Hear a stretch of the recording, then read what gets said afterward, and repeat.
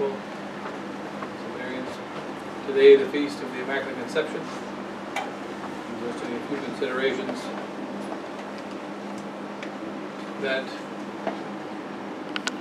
there's only one soul that has been absolutely perfect in the human race.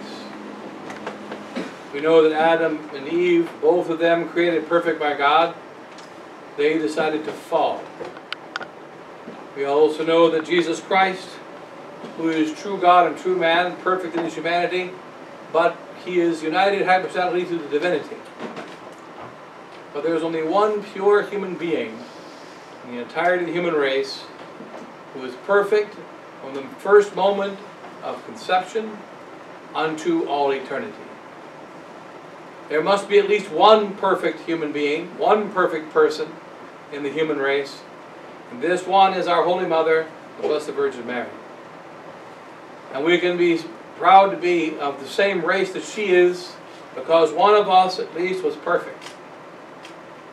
And also, when she came into this world, she came into a world that was absolutely not perfect. When Adam and Eve were created, they were created in a world that was perfect.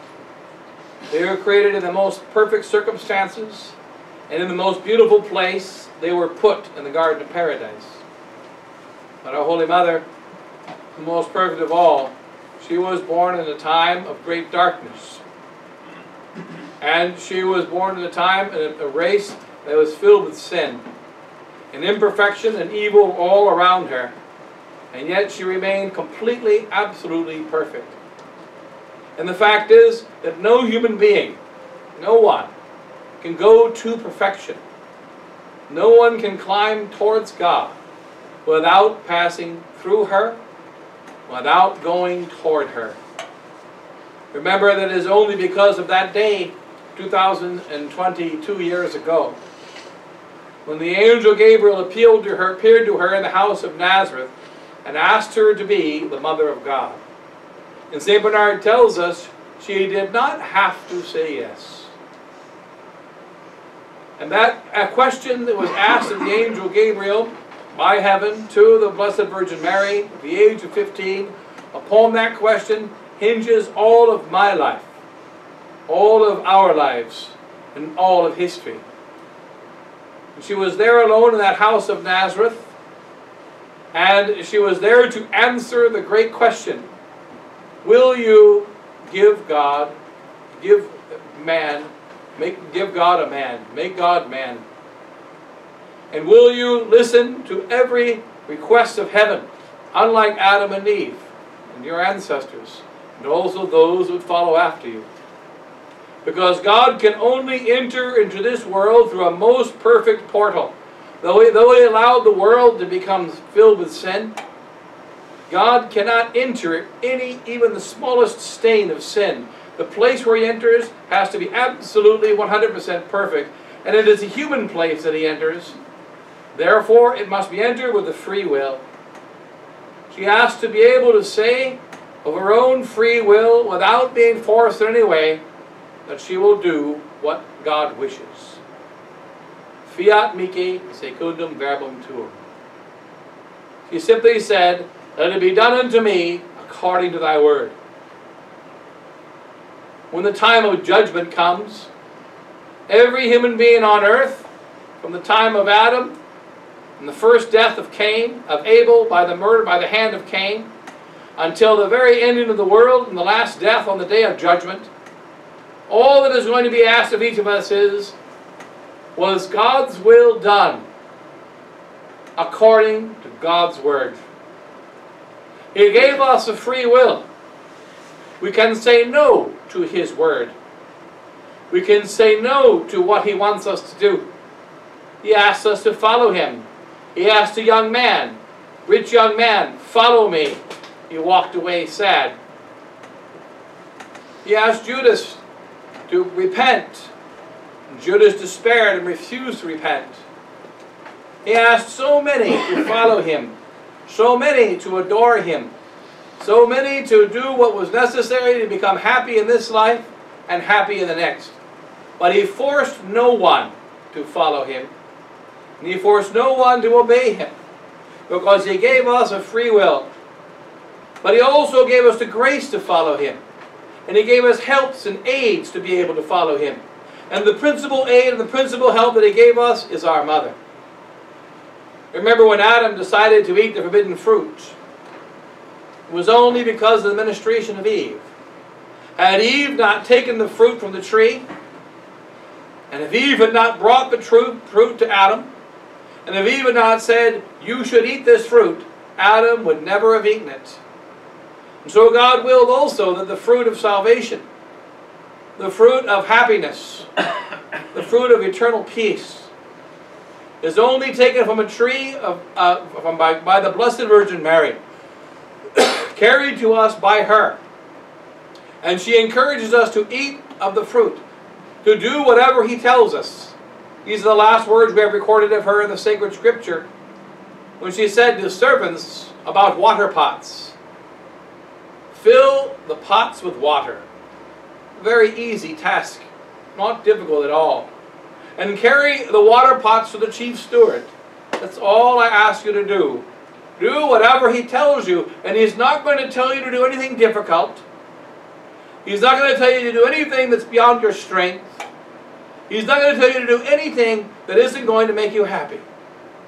But somehow, unless we hear her say, do whatever he tells you, unless she is the one that we look to, it is not possible for us to do what he tells us. The great tragedy of our times is that there are many souls who believe that they can go to God without Mary, and they can go to Christ without Mary, and then go to the church without our Blessed Mother, without the Holy Mother Mary. We cannot go anywhere without her. And where was she when God came to use her as the instrument to make us able to obey him, follow him, and love him? She was alone at prayer in her house at Nazareth. She was contemplating God. She was with God in her mind and her heart. And she was a magnet that called down God from heaven. And God sent an angel from heaven to go down and speak to her and ask her to be the mother of God. And if she will be the mother of God, she will also be the mother of sorrows. She will be the mother of grace. She will be the mother of the victory over Satan. She will be the mother of all things good and the defeating of all things bad. The angel Gabriel asked her, Fiat, then wilt thou be the mother of God? How can this be, since I do not know man? It's not possible to follow God and know anything other than him, anything outside of him. And it's not possible to know God and have any stain of sin in her. She is being asked to have perfect knowledge and perfect love. The Holy Ghost is going to overshadow thee. Power of the Most High shall overcome thee. And then God the Son will take place, enter into her womb. Fiat mihi secundum verbum tuum. We have to understand the only way God can enter our homes is if we say, let it be done to me according to thy word. He will not force himself into our homes if we lock him out. If we lock him out of our hearts, he will not force himself in.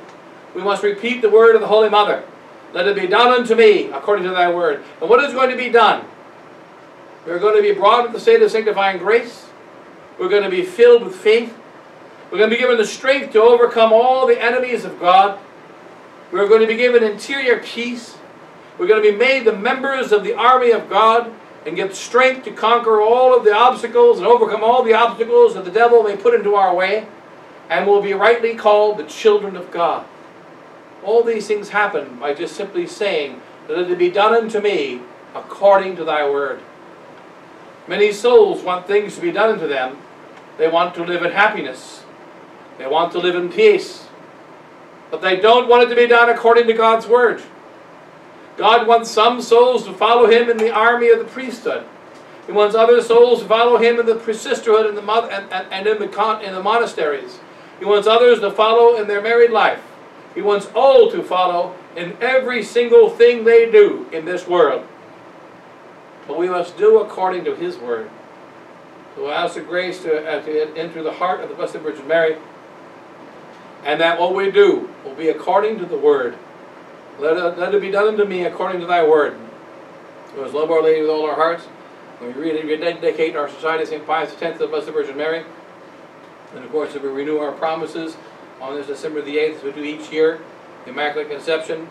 We renew our promises as members of the Society of St. Pius X, the Apostles of Jesus and Mary. And we are going to be taken as the thing and possession of our Holy Mother. We'll say that at the end of our prayer. O Lord, Mary, I am thy possession and thy thing. Use me as thou wilt. And if we become the possession and the thing of the Blessed Virgin Mary, then we can be used for any number of good, an infinite amount of good, and be a part of the restoration of our Holy Mother, the Church, be a part of the spreading of His kingdom. But there's no other way than the way of belonging to the Holy Mother. So we'll ask the grace each of us to renew our consecration to the Blessed Virgin Mary, ratify and renew our consecration to her, and remember that the only way in which we can be pleasing to God is that His word be done according to us, inside of us, that His will be done inside of us, according to His word. And only the Blessed Virgin Mary, only our Mother, can teach us how to do that. Because I do that, and God bless you all. In the name of the Father, and the Son, and the Holy Ghost. Amen.